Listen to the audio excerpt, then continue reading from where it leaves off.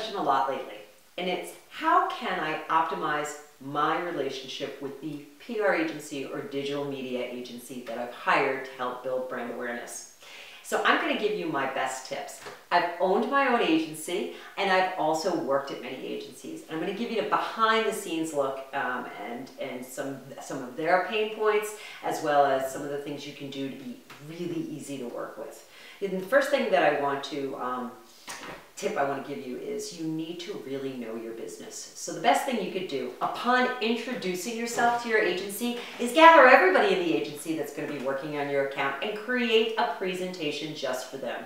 The presentation doesn't need to be any more than 10 pages long in PowerPoint or Keynote, and it can be very visual, doesn't have a lot of copy and explanation, but you want to include some key things in this presentation, and you want to knock them dead. You want to blow them away the minute you meet the team that you're going to be working with, so they know how serious you are and how well you know your business and what you expect from them.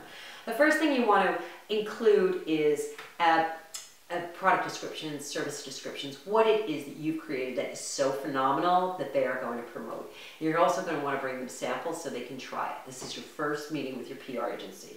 The second slide or photo or image in this presentation is going to be your market and your competition. The third is where you're going to want them to bring you. What collaborations do you want? What influencers do you want to connect with? What media outlets do you hope to get feature stories and product reviews in? You also want to give them an example of where you're going, what stores you're going to be in, what online channels, and how fast you plan on growing. You want to let them know who to connect with at your company. It might just be you. You might be just a solo entrepreneur right now, or it might be a team, but how it is that you will be able to communicate with them on a weekly basis. So that's some of the things that you're going to want to give them right up front. Now, when it comes to working with the agency, you also want to make sure that you make yourself available to them for interviews, for requests they need, and if you heed their advice, if they need something like better high-resolution photos, or maybe better content for your blog, or maybe something special for your digital media kit, you need to listen to their advice. You hired a professional agency. I'm sure you went through a great interview process. So do as they ask. They are giving you directives, and if you don't, then you're going to make the relationship not as effective.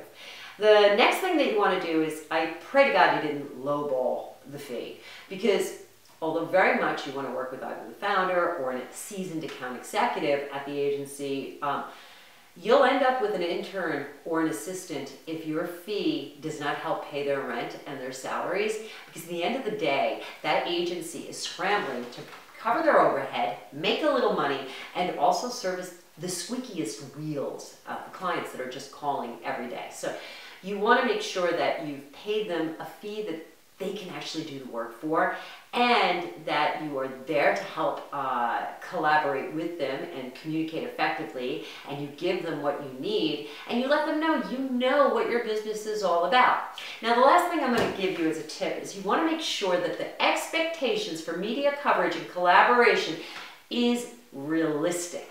I have had many clients come to me with stars in their eyes, and they're just thinking, I'm going to get them on the cover of People magazine, which would be a completely unrealistic thing for most brands unless you were a huge celebrity. So be realistic about what this agency can actually do for you, and more importantly, what collaborations are going to bring you the best return on investment.